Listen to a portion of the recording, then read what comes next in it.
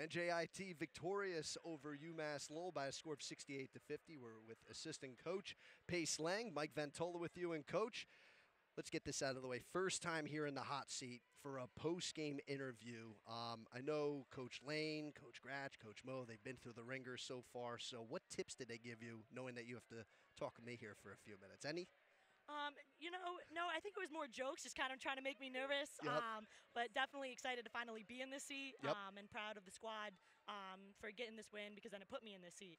So just happy to be here after all the away games that I've had.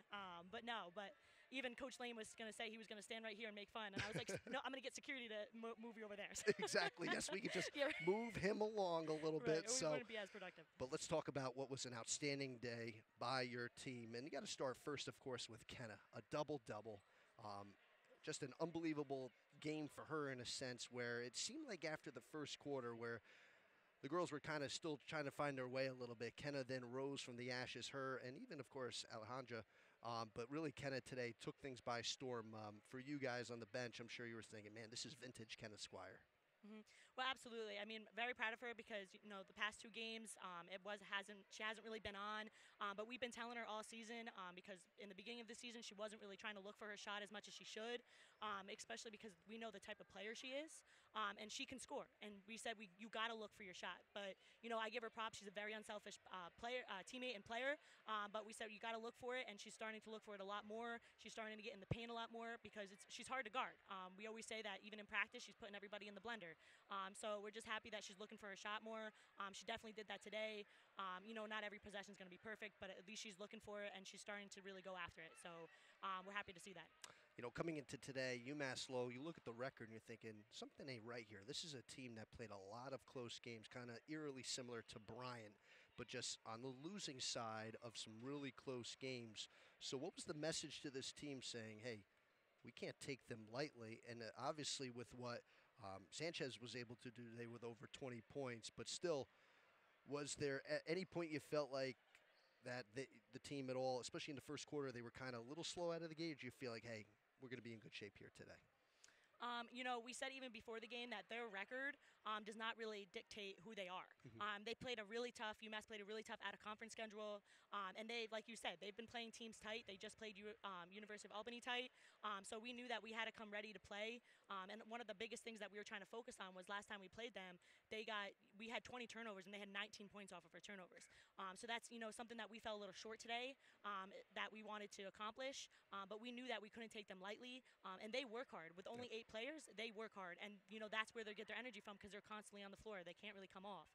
So we knew that we had to keep the energy, and this time our goal was, we got to use that to our advantage because we have depth and we could use our depth. So when we're on the floor, we said we had to go hard, and I think we did better with that. But we did fall short a little bit with controlling the ball a little bit more than we wanted to with such a high energy defense that UMass has. And they're physical and they're scrappy. So I think we really kept with it, and I think when we had the energy, we really kept with it and gave it to them. 83% from the free throw line. I know the free throw line is like Dr. Jekyll and Mr. Hyde to your team throughout the season. So knowing that you were able to at least get 20 attempts and make well above 80%, obviously I'm sure you want to keep that going. But from your vantage point, because I've asked all the coaches about this, from your vantage point, how do you take for what the free throw situation has been at time? I know you're hot sometimes at the line, you're cold sometimes at the line. What's your take on kind of how things have gone this season from the free throw line? Well, one thing, we're happy that they're getting to the line, which means that we're really pounding the paint, which is always one of our keys. But I think another – Ollie's looking at me making that's fine.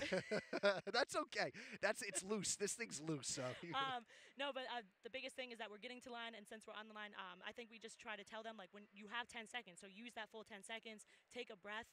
I think, we let the pressure kind of get to us a little bit in the beginning of the season, but I think our numbers are improving on the line 100%, which means that I think we're realizing that we could take a breath there. We don't have to rush it.